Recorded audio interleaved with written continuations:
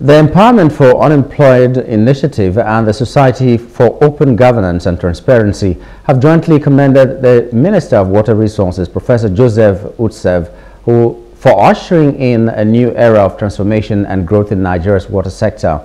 Speaking at a press conference in Abuja, Comrade Igwe Umanta highlighted the minister's achievements and commended the minister for completing and commissioning various water schemes and dam projects, including the Hadeji Jamara River Basin Development Authority projects, Kababunu, Lesel, and Rafin Yashin multipurpose dam projects, and the development of a framework for washcom formation and management.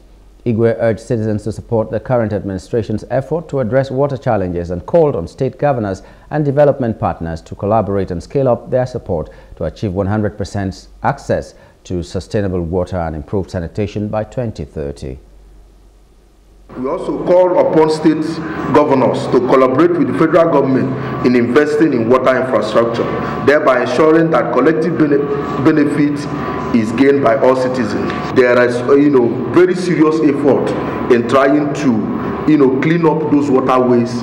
That's part of the project as well. And that's why that WASH, the involvement of community in water and sanitation project, is to let community know you should not have. Because if the problem develop here as in this cholera, the first hit will be the community. So this partnership is with traditional rulers, with civil society, with youth groups, with pressure groups in each community. And I think that is the best way for you to know that that sanitation that the minister is campaigning about, that you are first the beneficiary.